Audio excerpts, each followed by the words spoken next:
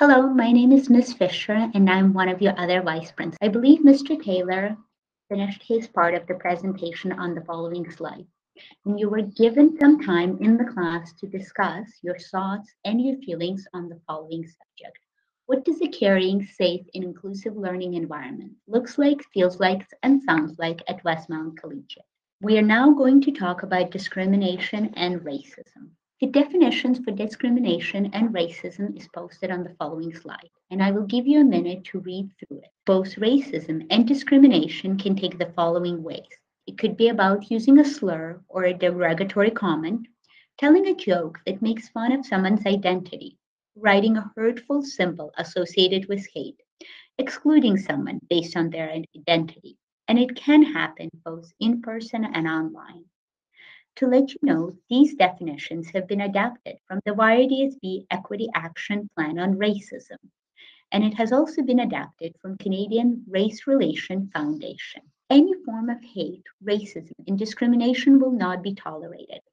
Here are some examples of discrimination and racism that will not be accepted. There are also possibilities of microaggression. So, what is microaggression?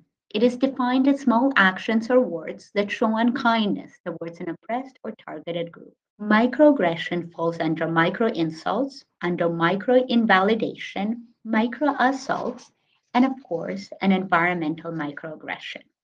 Environmental microaggression is about only reading books or displaying videos, information that center people from the dominant group. It is really about omitting different voices in school presentations and assignments. Micro insults are failing to learn or continue to mispronounce the names of your teachers, fellow classmates. It is about working with others of one gender, class, or race while ignoring other students in the class. Microinvalidation is about denying racism, sexism, homophobia, assuming someone's gender, or telling someone to overcome their problems, adversity if they work hard enough. Micro insults refers to slurs of other oppressive language. The YRDSB has a protocol for addressing all incidents of hate or discrimination, and its staff expectations for students' incidents are displayed on the following slide. When a staff member or a student witnesses an incident of discrimination or hate, they may report it to their teacher, administrator, or they may also use its reported tool found on the YRDSB website.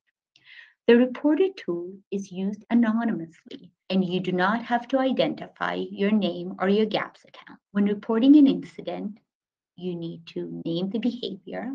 We, on the other hand, will document the behavior, investigate, and we will work to support it, all the students and employees, to ensure that we have a safe and inclusive working and learning environment. And now a word from our board director, Luis Cerisco.